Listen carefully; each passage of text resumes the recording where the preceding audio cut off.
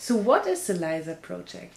So Leisa means in German leichte Sprache im Arbeitsleben, in English easy to read in work life, and we investigate how effective or how intelligible easy to read texts really are for different target groups.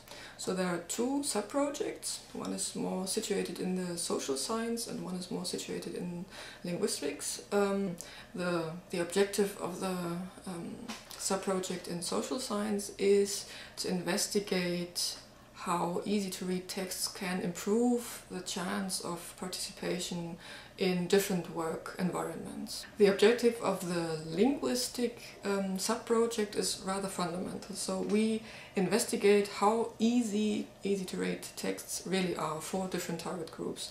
And we investigate this by empirical tests with one target group is people with intellectual disabilities or people with learning disabilities, so these are two terms that are used synonymously.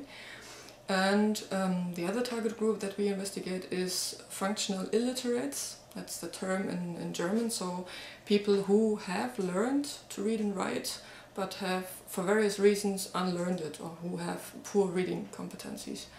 And we do tests to find out what makes a text difficult to understand regarding the linguistic structures, but also regarding pictures or typography. What are the challenges and which qualification is required to ensure accessible communication for people with learning disabilities? So the biggest challenge is certainly the empirical review of current practices. So it is still the question how intelligible are easy-to-read texts and for whom are they intelligible and what is an adequate text for the different target groups. So there has much research to be done. So in practice, writing good easy-to-read texts is definitely a demanding task. So currently there's the idea that applying a certain set of rules, of linguistic rules to texts automatically generates good texts that are intelligible for different target groups. And of course the situation is more complex. So there are several factors that influence what makes a text difficult or easy to understand.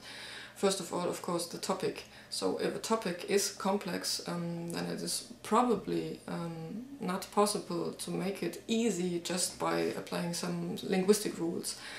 Because the topic is still complex. And so writing a good, easy-to-read text has to balance certain factors. So a writer has to keep in mind what is the addressee, of course, what is the topic, what needs the reader need to know about this topic to be able to make certain actions, for example, after having read the text. For example, an easy-to-read instruction, of course, has the goal to enable the reader to, for example, assemble furniture or whatever, while a really easy-to-read text from the Bible, of course, has completely different purposes, and of course then different linguistic features are needed.